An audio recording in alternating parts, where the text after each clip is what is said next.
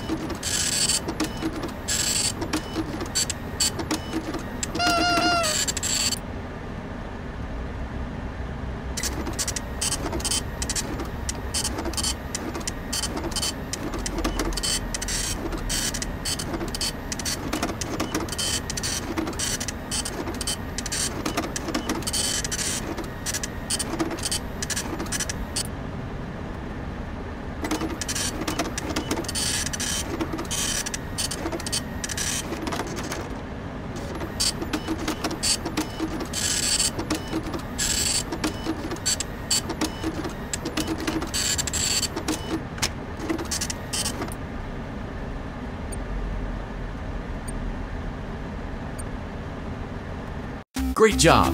It looks like you're getting the hang of this. Now let's just focus on getting you through your... Congratulations on completing your first day. However, your job isn't over just yet. There is another aspect to your end-of-day routine, and that is inspecting and salvaging any animatronics found in the alley outside the back door. Things are found here quite often, and while we aren't sure why, what we do know is that they can be used for parts, which can mean a much-needed revenue boost before starting your next day. Of course, as with everything else in this line of work, those benefits come with risk. The safest thing to do is to throw it back outside, but then you get no money for the salvage. Choose to keep it, and you run the risk of certain negative consequences, namely death, should the item in question not be as docile as it first appeared. If you do decide to try to salvage it, then you must complete the maintenance checklist. During this testing phase, check on the animatronic frequently. If you feel that it is becoming unstable, use the taser provided to you. You can use it 3 times without damaging the hardware. Every use over 3, however, will decrease the item's salvage value. Before you is an animatronic found in the back alley. We are